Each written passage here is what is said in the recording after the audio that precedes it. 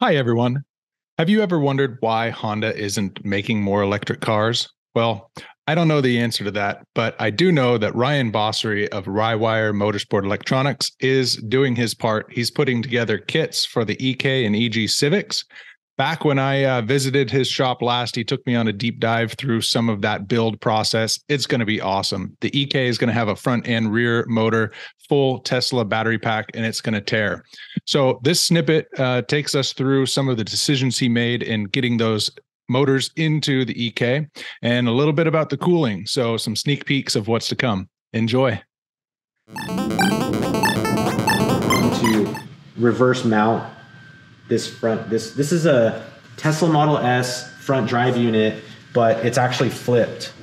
Oh, interesting. Yeah, so this differential would normally point forward, which doesn't really make a whole lot of sense, but the way that it's packaged in the Model S, All right, Ryan, right here. All right, later. See ya. So yeah, the differential's flipped. And are you gonna go? Okay. See ya. All right. Yeah, so we basically reverse mounted it, but we have to do some modifications to like the oil pump. Okay. Because it doesn't like being run backwards. Oil pressure doesn't work that way.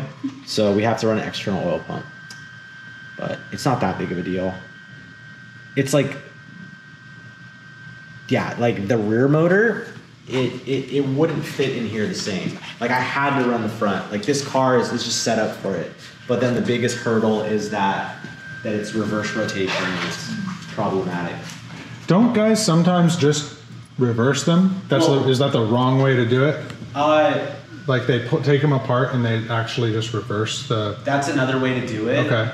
I might do it that way so I don't have to run that external pump.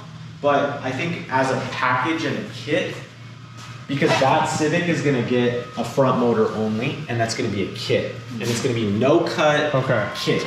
So that's that car, but it hasn't started yet. Okay. Like I haven't started building it yet. To just do the valves.